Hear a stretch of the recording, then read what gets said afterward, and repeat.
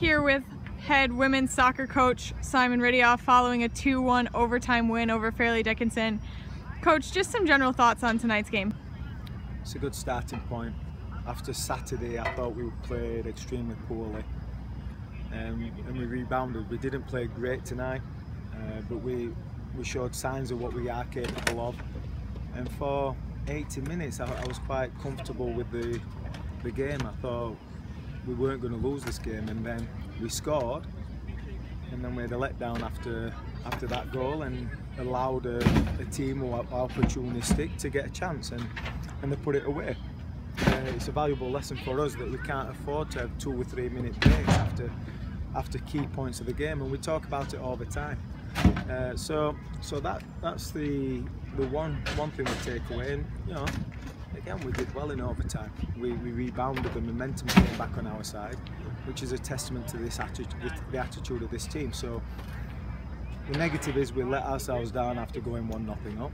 The positive is after get them tying it, most teams would kind of collapse, and we didn't. And that's a sign of a good team, and that's a sign of a team who know how to grind out a win. So happy with that.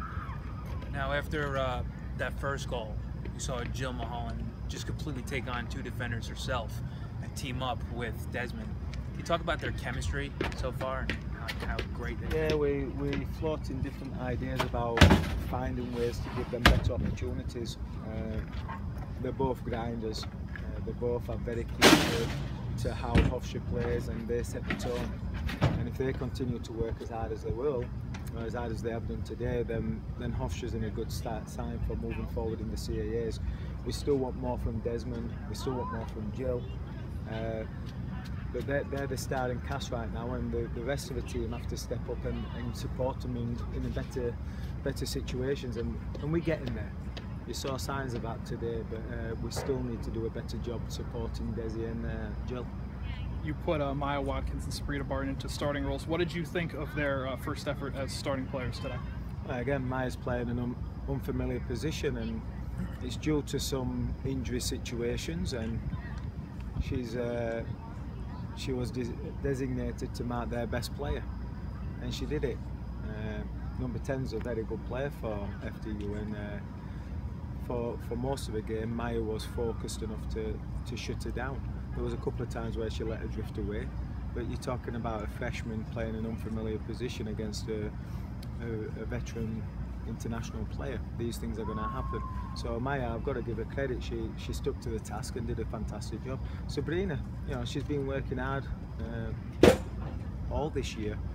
She's been given a couple of opportunities, and we've kind of kept on a short leash, to be fair.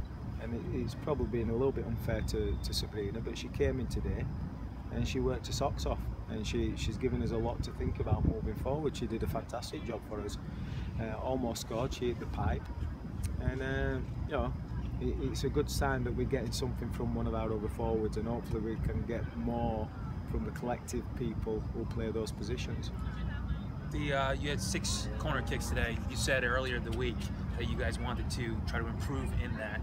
The last one was the game winner. Did you see any improvement as far as the corner kicks and how you execute them? Yeah, the service actually was very good today. There was no inconsistent services. We called a couple of plays, and they found where the ball needed to be, and then it just becomes a matter of timing, and that takes a little bit of time. You know, when you go from an inconsistent service where you don't know where the ball is, and then all of a sudden it's where it's supposed to be, it takes forwards or players to recognise that timing.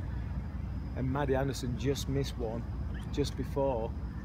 She was just off with the timing, and then this time she found a way. It's a good sign moving forward. If we can continue in that vein, I think we'll see a couple more opportunities from set-piece situations. So after this one, you said this is kind of the start of something good. What are the things you want to work on, especially with the long road trip ahead?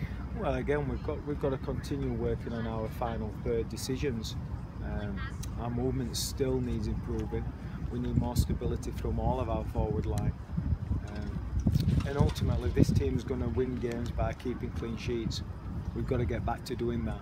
And I thought, again, for 82 minutes, our back line did a fantastic job. They switched off, and at this level, once you switch off, it's gonna bite you, and it did today. You know, for most of the game, they did a fantastic job of defending and nullified anything that FDU could do. They limited them to 30-yard shots, which we'll take, and it was just a matter of if we could just kill the game, but we couldn't, and that's something we'll have to focus on moving forward with Fordham on Sunday. Thanks, Coach. Thanks, Coach. Yeah,